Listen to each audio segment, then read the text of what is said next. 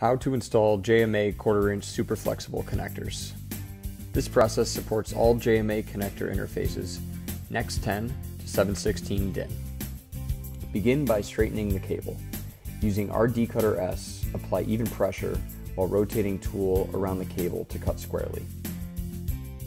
Next, you use JMA's SP14S tool to remove the cable jacket and expose the center conductor. Actuate drill until you feel resistance and remove cable. Proper prep is achieved when center conductor is chamfered.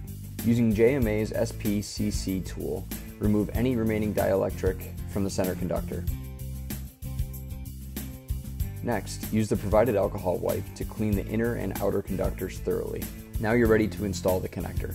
Align outer cable jacket with the groove on the connector body.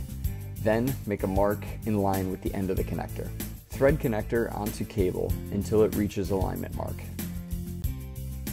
JMA 1/4-inch connectors now contain a clutch mechanism to prevent over-tightening. Connector will continue to spin freely without damaging the cable. Now you're ready to compress the connector. Pull the stem on HCG frameset 14B back to allow the connector to lay flat in the frame. Make sure the connector is fully seated.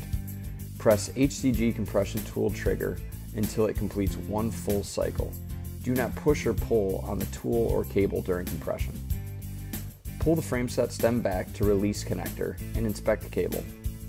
When fully compressed, connector will move away from the alignment mark. Don't forget to always use proper torque wrenches when mating connector to ports or other connectors.